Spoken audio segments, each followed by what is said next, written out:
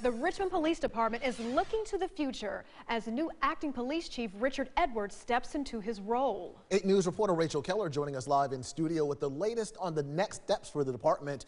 Seems like somewhat of a roller coaster ride, Rachel. Yeah, that is absolutely right, Eric and Heather. The Richmond Police Department is in a period of transition. Brendan Levar, the president of the Richmond Coalition of Police, tells me officers feel like they're taking a step in the right direction. With former Richmond Police Chief Gerald Smith out, acting Chief Richard Edwards steps in. My goal is to stabilize things and be there for the officers and for our community and make sure that we're progressing while we're conducting a national search for our next chief of police.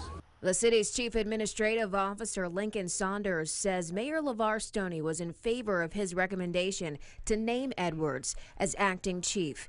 In a statement, Saunders writes, "I am looking forward to his solution-based leadership and team-building style, which will be key to advancing the department."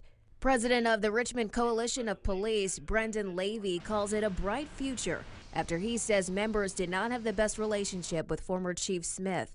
The coalition called for Smith's resignation in December. We're looking for the next chief to restore faith and trust within the police department and take us forward in the right direction. Levar says Edwards is expected to make quick changes. Rising crime and staffing is top of mind. Leadership, in our opinion here, will address retention of the experienced officers that we still have on staff, the recruitment of new officers.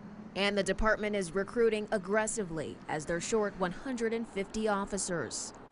The Richmond Coalition of Police says they're encouraged by the changes and will be meeting with acting Chief Edwards next week. They're looking forward to providing input on who will take the permanent role. Edwards tells us he hasn't had time to consider that just yet. In studio, Rachel Keller, 8 News.